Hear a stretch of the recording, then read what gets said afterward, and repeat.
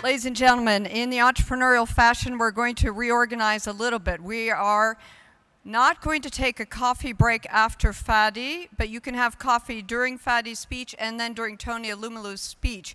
Tony Alumulu, who's the speaker after, is, if you will, the Fadi Ghandour of Africa. He's flown in just for this session, so we were starting a little bit late. So please move in and out.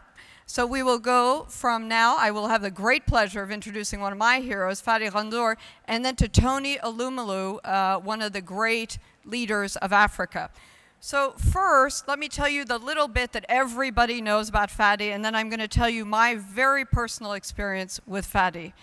Because leadership happens at the most unexpected moments and often in the truly unexpected ways. So you all know Fadi did something the world thought was totally impossible. The first publicly listed Arab company on NASDAQ. When Arabs weren't known to be, you know, rock star entrepreneurs, he broke not the glass ceiling, he broke the steel ceiling on this. And this is one of the few people in the world, or certainly in our region, you can just say Fadi. It's one of the first person we're all on first name basis with. You say Fadi, most likely you know who we're talking about. That's quite an achievement. He is the Fadi of our entire region. And he stands and brings that shining light to everywhere. And let me tell you what that has done for AllWorld and the Arabia 500. We went and we decided we want to find 500 next Fadis called the Arabia 500.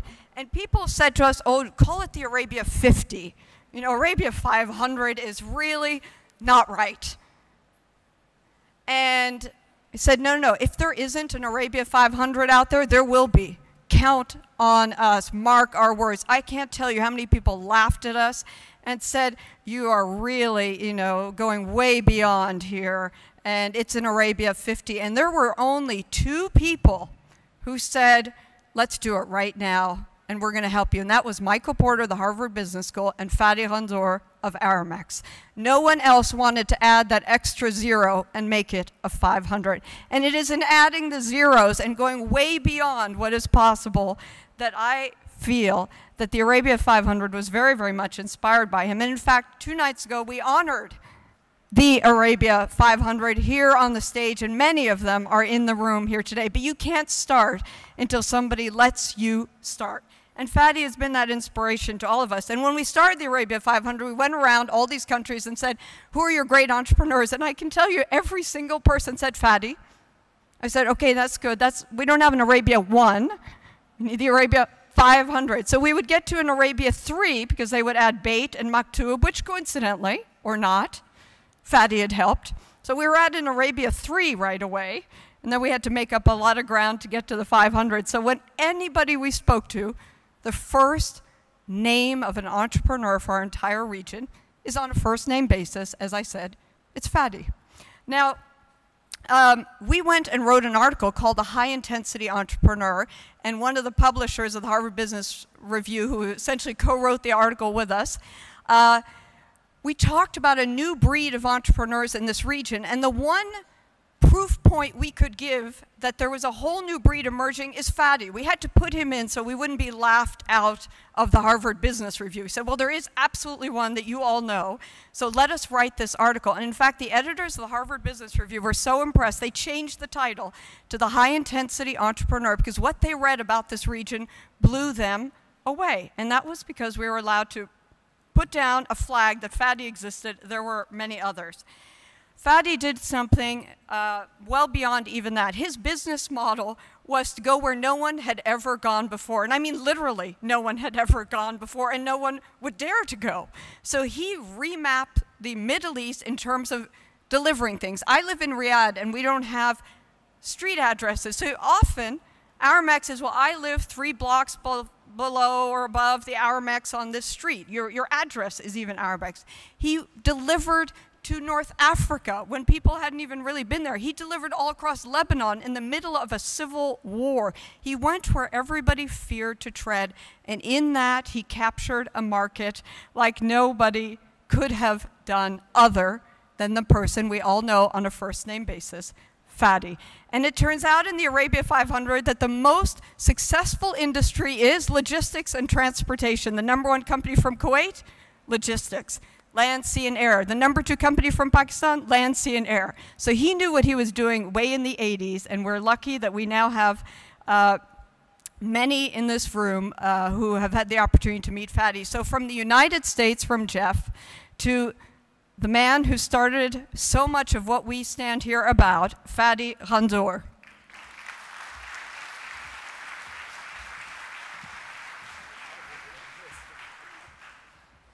Well, can you hear me? What you said is crazy, actually. So it's very embarrassing. But to return the favor to you, I would like all the Arabia 500 people here to stand up and give them an applause, please. Where are they? Yes.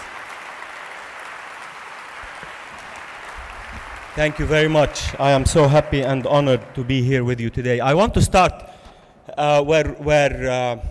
where Jeff had left. You know, when you have great speakers like Jeff speak before you, they basically have said everything I wanted to say. I just want to make it an entrepreneurial endeavor. So what you said from ideas, I will turn them into practice right in my presentation here, if you will allow me, Jeff, because entrepreneurs will always say the same things since we've gone through the same thing practically. Now, before I say that, I also want to continue from where we had a little bit of a debate yesterday in one of the sessions. One of the greatest entrepreneurs in the United States of America is Reid Hoffman. You all know him, LinkedIn. He wrote a fantastic book called The Startup of You, the Individual. And in the first page of the book, he quotes my hero, the greatest entrepreneur on earth, I think, Muhammad Yunus, the founder of Grameen Bank and the Nobel laureate. So people that say we don't have great entrepreneurs from this part of the world, oh yes, we do. Probably the first entrepreneur on earth to win a Nobel Prize is a Muslim from Bangladesh. So Muhammad Yunus says, and he quotes him in the first part of the book, he says, all human beings are entrepreneurs. All human beings are entrepreneurs. When we were in the caves, we were all self-employed, finding our food, feeding ourselves. That's where human history began. As civilization came, we suppressed it. We became labor because they stamped us as labor. You are labor. We forgot that we are entrepreneurs. So my talk today is about that. And Reid continues in his book by saying, you are born an entrepreneur. He says all humans are entrepreneurs, not because they should start companies, but because the will to create is encoded in human DNA. And creation is the essence of entrepreneurship. So my talk is about that today. And I want to demystify entrepreneurship just a little bit so that we come down to earth and not think it's an earth-shattering thing and it's something that is out of this world, just like Muhammad Yunus and Reid Hoffman told us earlier. It is very simply in my definition of the word and in many people's definition, so I'm not saying anything new here. I'm saying it's a state of action. It is about creating new wealth. It is about startups and small, medium enterprises. It's also about intrapreneurship in big companies. It is about creating jobs also at the core of it. And at the core of it today, as we are witnessing the financial collapse in the West and the political collapse or chaos that we are having in our region, whether it's spring, winter, or awakening. And I want to say something that entrepreneurship is learned. It is a skill. It is learned. We are not born with it. Everybody can be an entrepreneur. If he chooses to be an entrepreneur, you learn it. My friend here, Maher Qaddura, who is sitting right in front, and he spoke yesterday at one of the panels. He came out with an idea just 6 months ago about literacy financial literacy in schools. So he decided to create something that's called Shirkitna. Shirkitna in English means our company. So he goes to high schools, public high schools, in partnership with the education system in Jordan. And he goes and teaches young kids to create companies in their own schools. He created 404 startups in 6 months.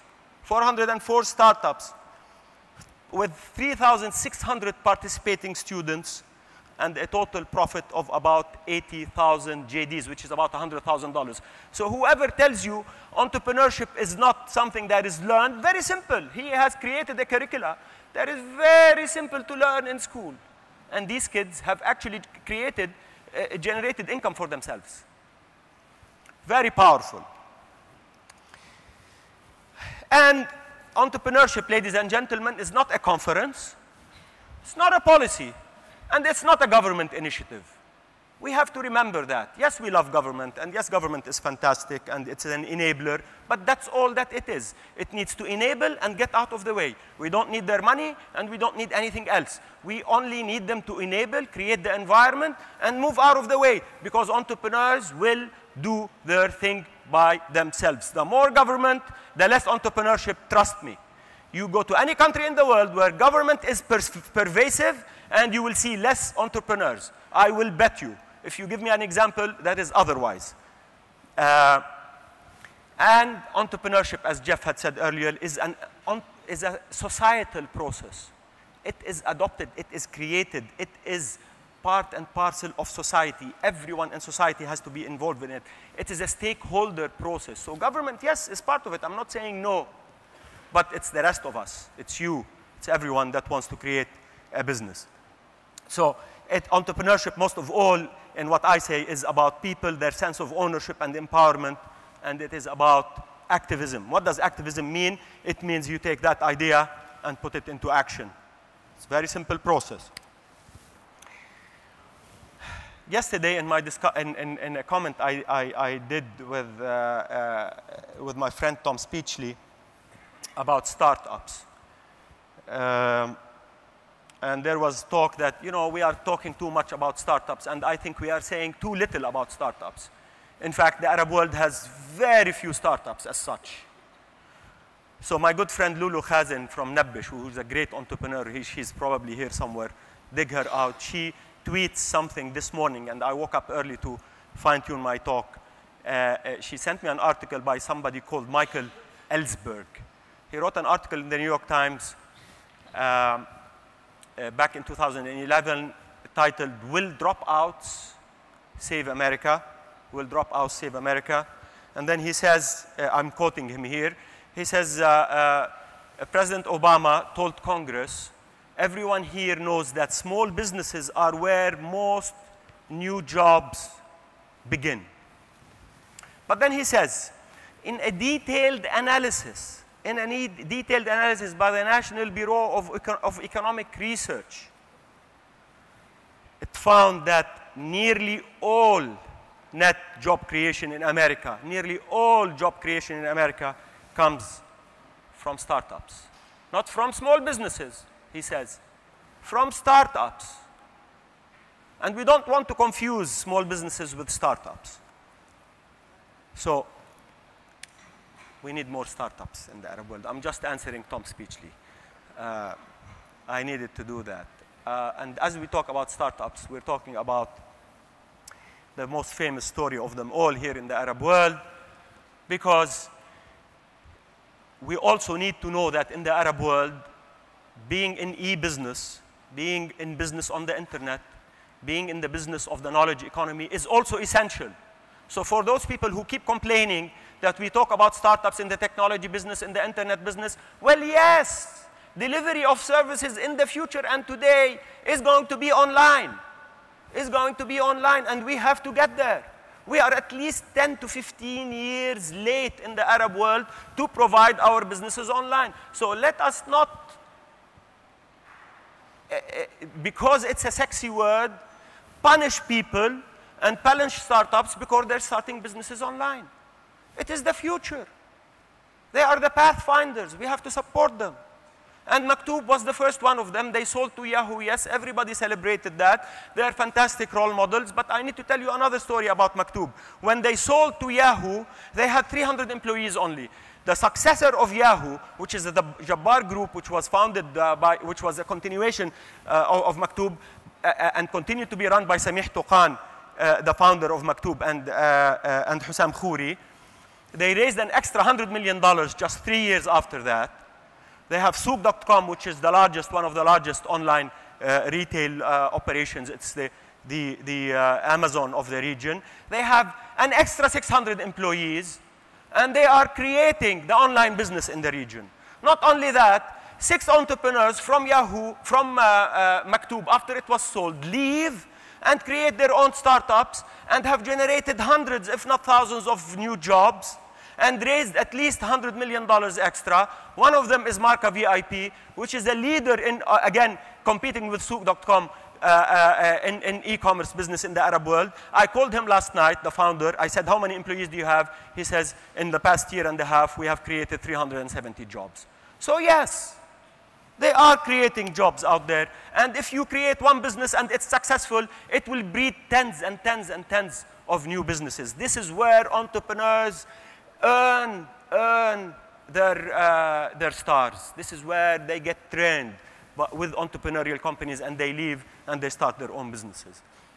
I spoke also, somebody else was talking about the real world businesses. Just Falafel yesterday was mentioned as a company that started out of the UAE. It started out of Abu Dhabi. I located the founder yesterday. I gave him a call. I told him, tell me your story. He says, my name is Mohammed Al-Bitar. I am Lebanese. I lived in Abu Dhabi. I started Just Falafel in 2007 with 5 shops. He employs 10 people per shop. 5 shops, employs 10 people per shop. By 2011, he had 25 falafel stores in Qatar, in Lebanon, in Jordan, in Oman, and more in the UAE. 25 times 10, you calculate that. But more importantly, as of today, he has signed 560 franchise agreements worldwide. 200 of them are in London, in the UK, 100 in Turkey, 130 in Egypt, and so on and so forth. Multiply that by 10, and you will see how many jobs this guy has created. It's an incredible story. So entrepreneurs do pop up from here. Nobody has heard probably of All Falafel unless you ate a falafel sandwich from there. But the guy is a job creator. It's a machine that creates jobs. And so what? You know, a job is a job. At the end of the day, Arab Spring is about dignity, and dignity is, as we are told in the well-being index, about jobs. And the Arab youth continue to tell us in various surveys that fair wage is their priority, high cost of living is their greatest threat and worry, and 26% of them tell us in a Silatech survey, 26% of the Arab youth, believe it or not, say they want to start their own businesses. So let's just throw that myth that the Arabs don't want to start their own businesses, and a good chunk of them are here in the Gulf. So not all Gulfis want to be employed by their governments. They also want to have the chance to start their own businesses. And more than 90% of Arab youth from low-income countries, 90% of Arab youth from low-income countries, this is critical, believe that hard work yields results. Hard work yields results, because we live by the concept of wasta in the Arab world, and bakshish and all sorts of things. But actually, people on the ground are telling us something else. He says, if I work hard, I am going to achieve. So, having done this introduction, I'll quickly go through with what Jeff had said earlier, but I'll turn it into action, and I'll say the Arab private sector is missing in action. We are missing in action, unfortunately. We are, even though we are best positioned to create an entrepreneurial environment in the Arab world. We either do fragmented initiatives, either each does his own thing, which is fine, but the challenge ahead of us is so daunting. Everybody talks about 100 million jobs, etc. I'm not gonna repeat that for you. My idea here is as the private sector thinks it's missing in action or is actually missing in action, the sustainability of its existence today, and all we need to do is look at our friends in Egypt who have been in the business world and how the Arab awakening in Egypt has affected the concept of private enterprise in the Arab world today. The sustainability and success of private enterprise in the Arab world is in the hands of the private sector, so that it takes itself out from deep sleep into action. And how can we do that? There is no one else more capable of doing that, because we have the skills, we have the capital, we have the companies, we have the jobs, we have the entrepreneurial brain that solves problems. When we look at societal problems, the entrepreneurs are the solvers of these problems, not necessarily only government. So in 2010, Abraj Capital launched something that was incredible here, and people thought it wasn't going to work. They launched something called Celebration of Entrepreneurship. And this is probably a successor process.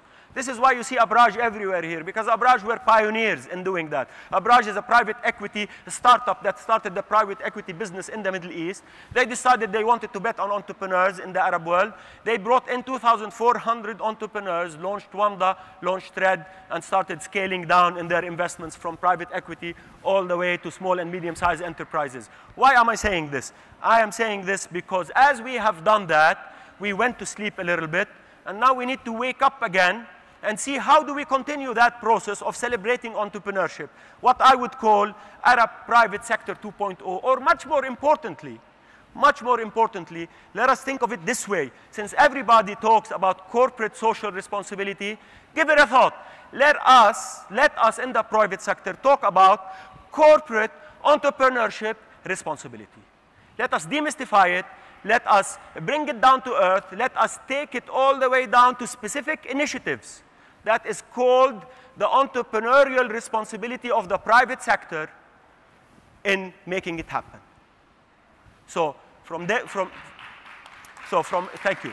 So from now on, as people come to you, you say, you don't say we have corporate social responsibility. You say we are corporate entrepreneurially responsible. What does that mean? And I am proposing 10 points. I'll go through them very quickly. Jeff mentioned them. The Deputy Secretary of State talked about them. Most of you know what they are. But let me mention some of them here. In a survey that was done a couple of years ago by the Economic Intelligence Unit about the private sector, well, I should say, number one, get involved in education. Get involved in education. I'm talking to the private sector here, not to the public sector. Public sector I'll mention later. Get involved in education. How? The survey said, when asked how important the private sector will be to public education over the next decade, 70% of the companies that responded, 70% of the companies that responded say it would be extremely important. This made the private sector the most essential element to that after government, obviously, because government owns, especially in the Arab world, owns the education story, owns private sector companies. Most of them are for profit. And yes, they do teach, but the masses of the Arab youth are taught and educated by, if we can call it that, by the public sector, by the ministries of education. And then another report that came out just recently by the World Bank on jobs. They say the main focus of education systems continues to be the production of future employees. Guess where? For the public sector. This is globally, ladies and gentlemen. Globally, the main focus of education systems continues to be the production of future employees for public sector. And then we say we want to have entrepreneurship, or we want to match the requirements of the marketplace for the jobs that are being required by the jobs that are being created by the public education system. And then recently, McKinsey came out with a report on a global basis. I'm sorry I'm throwing statistics at you, but so that you don't think I'm shooting off the top of my head and speaking like entrepreneurs speak from gut. But this is science. This is science. Half of youth, this is a December 2012 now, McKinsey report. He says half of youth are not sure that their post-secondary education, this is global, post-secondary education has improved their chances of finding a job. Half don't think that their education has made a difference in their job. Almost 40% of employers say a lack of skill is the main reason for entry-level vacancies. So I have vacancies I can't employ because there's no skill.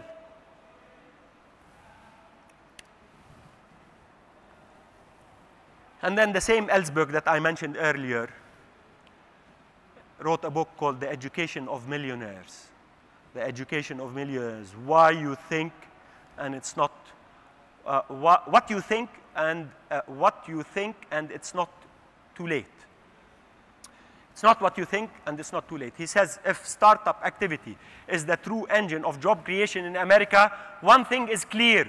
Our current education system, I talk about America because all of us want to send our kids to study in America, okay? So I wanna, if we're talking about the best place to get educated, so, and let's trickle down, all the way down to where we think our problems are. He says, our current education system is acting as the brakes. The brakes, yani, stop, stop. Simply put, from kindergarten through undergraduate and graduate school, you learn very few skills or attitudes that would ever help you start a business. Skills like sales, networking, creativity, and comfort with failure. Comfort with failure, ladies and gentlemen, is taught. It is not cultural. We are not born to be worried about failing. We are taught that it's okay to try and fail and then stand up on your feet, and it's okay to celebrate people that have failed and showed us the way. I would tell you, I would employ anyone who has started a business today and failed at it because he is going to be a fantastic employee in my organization or the best entrepreneur in his second try. So, yes, involvement in our education system, in a public-private partnership probably, in putting curricula together so that we say what sort of skills we need from the public sector so that they can educate these people, not in a conveyor belt system. Here, everybody reads Arabic, everybody can be a poet, everybody can be nice in his language, and we're always so protective of our language. Arabic, Arabic, Arabic, Arabic. Well, yes, Arabic, but English, French, Spanish.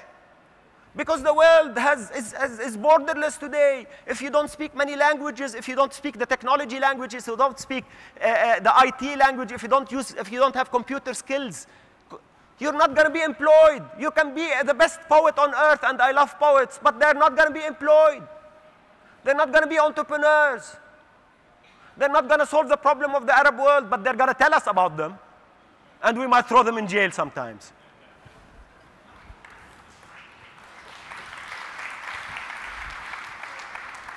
So, and I didn't mean that, I'm sorry. So, Singapore has a ready-made system for us. If we don't want to create it in-house, who says we have to reinvent the wheel? Let's go to Singapore a little bit, the best education system on earth, and tell them, what did you do? And then take it and copy it. It's okay. You know, we buy cars from the West.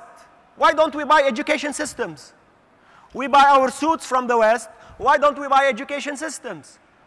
What is so embarrassing about that? Why do we have to reinvent the wheel and create our own education system? Yes, we'll introduce Arabic to it. Yes, we can Arabize it. Yes, we can do all sorts of things with it. But somebody else did it and became very successful. Singapore has 100% employment. It is zero employment. Take it. Shanghai today is the most competitive city on earth when it comes to education. What did we learn from Shanghai? Certainly not Chinese. So yes, we have to be involved in that. And there are efforts here. Just like I spoke about my friend Maher Qaddura and his efforts as an individual. In GES Arab, we all know about it, and we heard from Sulafa yesterday about the fantastic work that they do in financial literacy and entrepreneurship training in schools in the Arab world. We also have case studies. We need to do case studies. Case studies about Arab entrepreneurs in our universities. I don't want to learn about Bill Gates, ladies and gentlemen. He is already famous. We love him. He's fantastic. But I want to read about Maher Qaddoura. I want to read about Muhammad Yunus. I want to read about all sorts of other people, about Samih Tuqan, about Ala Salal that created Jamalon. Nobody has heard of him. Why don't we write about him? We want to read about Arif Naqvi also. Why not? AUB, the American University of Beirut, and the American University of Cairo have started a case study program where they are documenting startups and established businesses. It needs to be disseminated across the Arab world. And every time you talk about these things to universities, they say we need money. Do you think the Arab world lacks money, ladies and gentlemen? I don't think so. So, skills transfer. And why is skill transfer so important? We're talking about vocational training here. The private sector being involved in vocational training. Why? I just went to Pakistan recently. Arif Naqvi invited me to go and see his incredible Aman Foundation, a private sector initiative. He put up $100 million to solve 2 or 3 problems in his hometown of Karachi. I went and saw them all, but the most important one of them is that he created something called Aman Tech. Aman Tech is a state-of-the-art vocational training center that has about 5,000 people going into train on various things, from fixing cars to being carpenters to being welders, etc., etc., etc. But he doesn't only teach them that. He teaches them how to speak English. He teaches them how to eat on regular tables, what do you call it? Etiquette. Simple. Did you think that a vocational training person needs etiquette in how to conduct himself in a restaurant? And he teaches them cleanliness. Why am I saying that? 5,000 of these people, a lot of them might be entrepreneurs to open micro shops to fix either cars, become their own carpenter shops. And yes, entrepreneurship is not only about Aramex or Priceline.com or Google. It is about that guy that is going to establish the micro businesses. So experiential learning is also very important. Learning inside the companies, ladies and gentlemen, creating national internship councils. So we want companies to have internships at all times so that people that are studying go and learn. Go and learn. 5 minutes. I'll move very quickly. So we are, as private companies, the place where entrepreneurs are born. We either teach them to our employees or create internship jobs, internships for these kids that have jobs. Germany has an incredible internship program, as you might know. You will not graduate from school unless you go through an internship program. 50 to 70% of the apprentices spend their time in companies and not in formal education. Access to capital, everybody talks about it, but I have one thing to tell you about access to capital. I don't need to explain it to you. Let me talk about the microfinance industry, because nobody talks about the microfinance industry, ladies and gentlemen, because it's about micro-entrepreneurship, and it's not very sexy. But the most important entrepreneur on earth is the creator of the microfinance industry. Let me give you a couple of statistics about the Arab world which you've never heard of. Do you know how many loans have been disseminated in the Arab world from microfinance that is not given by banks? These are MFIs. MFIs are private or private-public partnerships or NGOs. They don't take collateral. Microfinance, the idea of microfinance is you can't collateralize. You can't collateralize, so you give money to the people that cannot have access to money. 304 million beneficiaries in the Arab world, ladies and gentlemen. $1.9 billion have been given.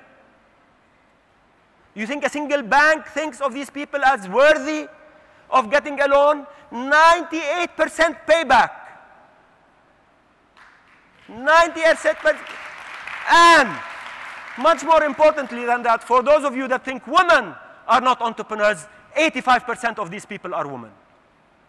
85% of these people are women.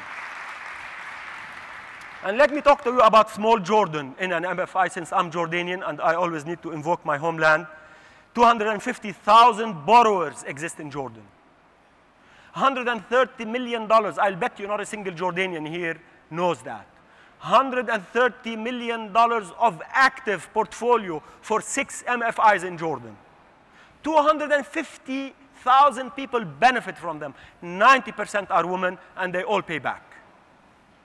And the industry employs, these MFIs employ 2,000 people. So they are entrepreneurial endeavors in themselves.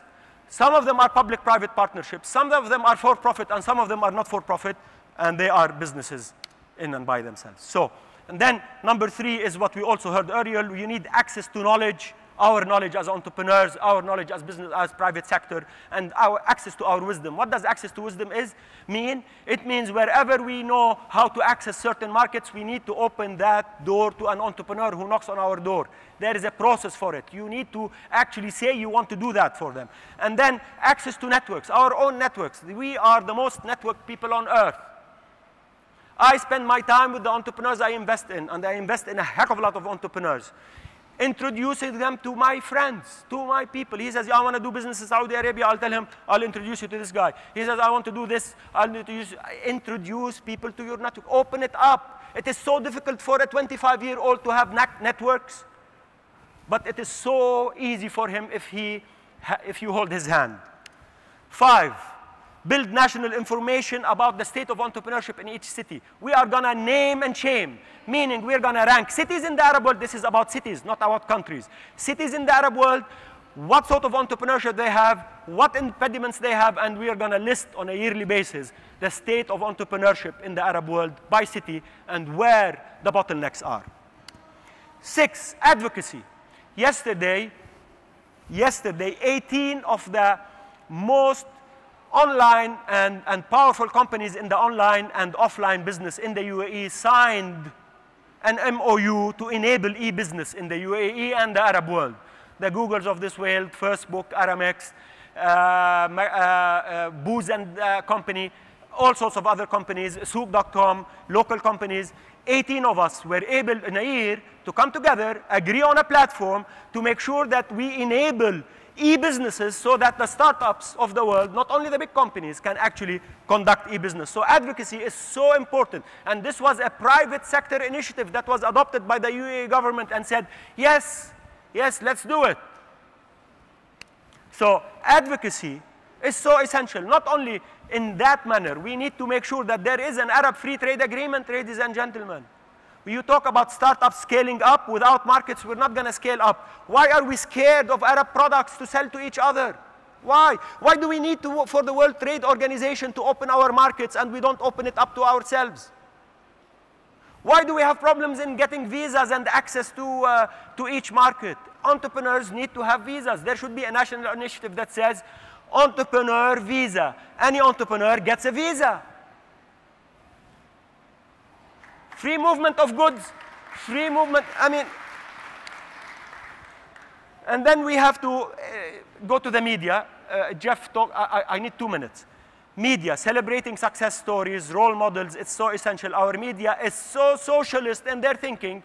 They think being in the capitalist world is nasty, is corrupt, and everybody is corrupt, ladies and gentlemen. This trickles down to the people in schools. They think it is bad to be in the private sector because the private sector is corrupt.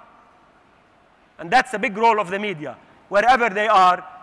When was the last time that you read a headline about a startup in the Arab world doing it? When Maktub was bought by Yahoo, some of the leading media companies in the Arab world did not even know that the story existed. And that was $170 million, the first online knowledge new industry acquisition in the Arab world. Nobody. I had to alert one of the major media companies. Here, there's a story, there's a press conference happening. 2 more. We talked about entrepreneurship. We're talking about intrapreneurship inside the organization. You know about that. And then we need to have love for these SMEs. Buy from them. Private sector needs to buy small. If you find a good company that has great products that is small and the startup, buy from it. Last but not least, and I'm cutting a couple of points. I know I always talk too much. If you go to the WAMDA website today, there is a page that says corporate entrepreneurship responsibility. If that interests you, sign up. We are going to have programs for you to make sure that this effort moves from talk to action on a cellular basis by country. Thank you very much.